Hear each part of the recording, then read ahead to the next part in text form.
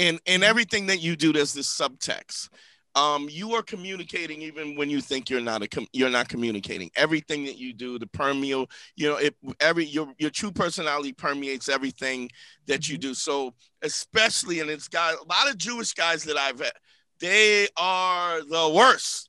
Not worse, no, Indian dudes maybe worse than Jewish. You're saying guys. As far as dating, lack of dating skills? Well, because culturally, it's the anxiety and the pressure. That's where it comes for both of them. It's from their moms. Right, the mom, and it's this expectation. And then there's also this thing about you don't have to worry about social, go to school, get your education, get your degrees, make your money. And what's interesting is that, like, the same way that you learn how to study and learn to be productive and learn how to handle money or learn how to handle business or engineering or whatever, you still need your 10,000 hours socially.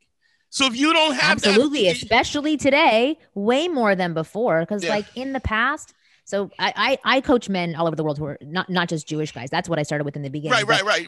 Yeah, I understood that, but I was just saying that's a very difficult. Yeah, but for those cultures specifically, like, it's sort of outdated because society's grown up differently. Like in the past, it was, okay, grow up, be a doctor, and then you're successful. You'll get the women. It's fine. Right. It doesn't work like that anymore. No.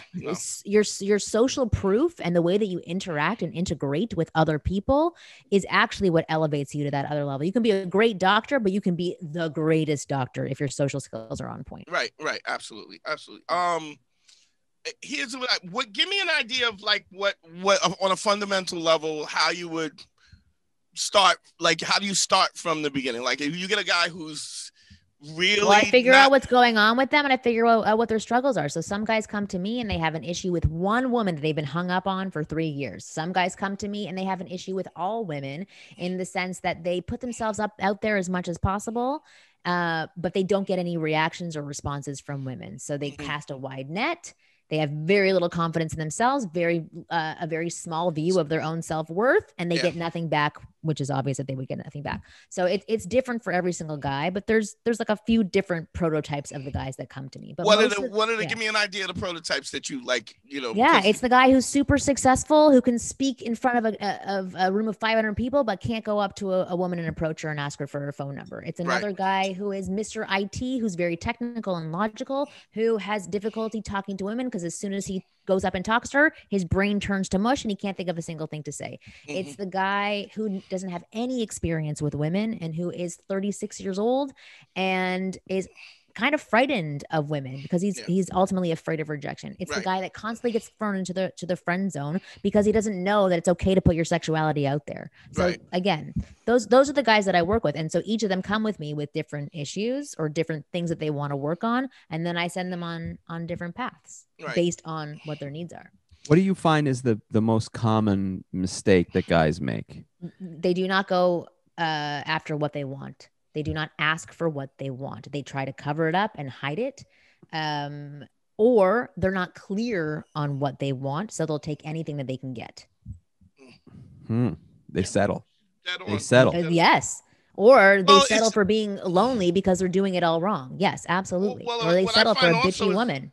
It's interesting because they'll also they don't think they're worthy of what they don't think they're worthy of what they're asking for. Yeah, because their evidence is that women reject them. So, okay, I'm going to take any woman I can get. She can treat me horribly and disrespect me on a constant basis. And it's fine because I'm not going to get anything else. And also, as he lets this woman treat her disrespectfully, she loses attraction for him. Every time he allows that to happen, she finds him a little less attractive each time. And so it's an interesting cyclical dynamic that happens where it's almost like they're working against themselves. The other thing that I think is really interesting is how do you teach confidence? Do you know what I mean? Because ultimately that's what you got to do. Yeah. Well, you teach confidence by first helping people figure out who they are. And I know that's so unsexy and it's not like, oh, like this is the magic pill to getting me attraction from women.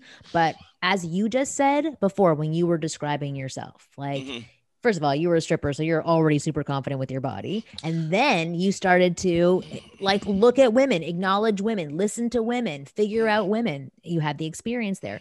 But during that time, I'm guessing you were also figuring yourself out. Who am I? Who can I be to these women? How can I communicate with them so that they respond to me? Well, so you know what's interesting even about that? Guys who I know who were strippers, right? There's all people always think that there's this caveat that it kind of works out that way, and it really doesn't, because what happens is the strippers they have access to so many women, and because they have access, there's a confidence that comes with the fact of having options, right?